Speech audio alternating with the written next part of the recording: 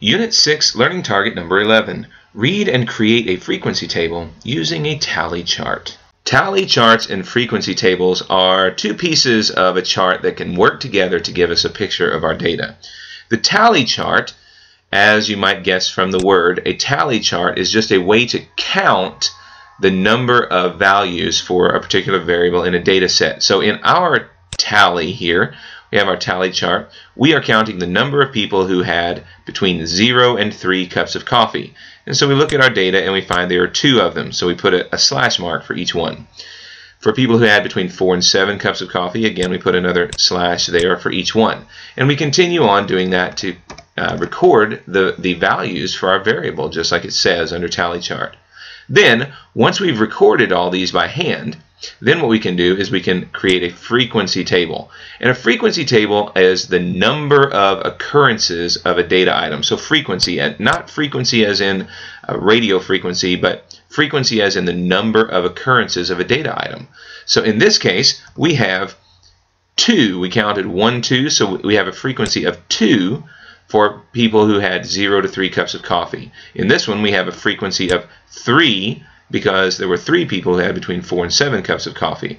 Here we have a frequency of 8 because there were between 8 and 11, because there were 8 people who had between 8 and 11 cups of coffee, and so on. And that's all we're doing when it comes to tally charts and frequency tables.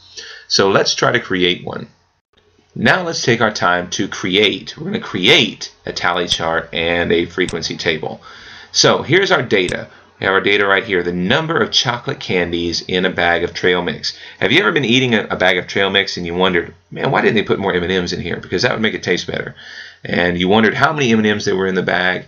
These people have made your lives a little bit easier by calculating that. So over here we have our frequency table. Here are our intervals. We have between 21 and 40, between 41 and 60, 61 and 80, and so on. So let's see what we've got. 50 means that we're going to put a tally mark here between 41 and 60 because that's where it will be. 42 is above 40, so we'll put one there. 119, that goes all the way down here in the bottom. 119. 45, that's going to go right here. 68, maybe you can find that down here before I do. 68 goes right there. 32 is going to go right here, so that's that. 67, put right here. 111 goes all the way down here. 61, right there. 31 up here. 75 right here. All right, almost done here. 39 right there. 62, that right there. 64, one more here. 49, 55, hey, that's 2 of them in a row right there. 51, and another one.